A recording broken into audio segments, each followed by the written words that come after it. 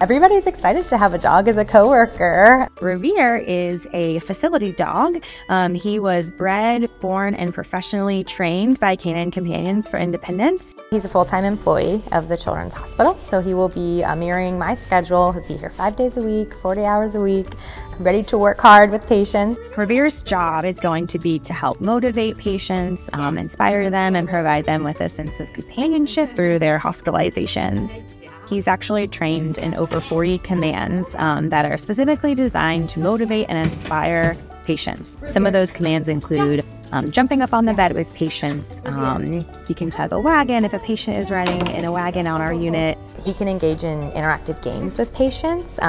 He can pick up cards with his mouth and drop them into the pile and play a game of Uno. He can also be a source of comfort and distraction from a scary time. He had to pass health tests, temperament tests along the way, all to lead to where he is now, where he graduated as a certified facility dog. It's been really impactful for patients. It provides some of these kids who are long-term patients, it provides them with a companion, something to look forward to as they're coming back in and out of the hospital for treatment. They know that they're going to get to see Revere and that he's going to help them, get through their inpatient stay or their outpatient treatments. So it's just really great, the bonds that he's getting to form with patients as well as our staff, and it's a great morale booster for the entire hospital.